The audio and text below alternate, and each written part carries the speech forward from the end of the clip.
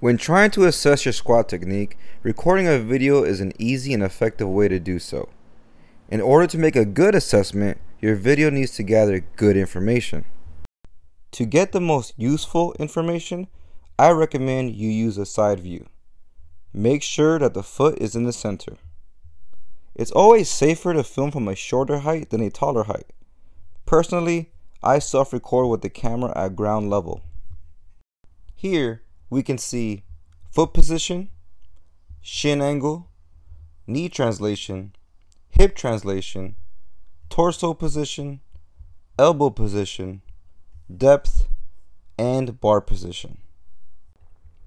This is a still image, but during a video, you can view the timing of knee and hip translation as well as the path of the bar movement. As you can see, there's a lot of good information to use here.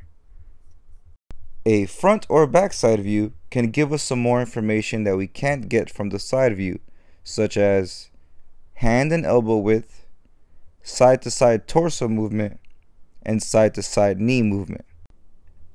Luckily, this isn't a big problem for most people, and often you, the lifter, can tell if your shoulder position feels off or if your knee moves a lot towards the middle.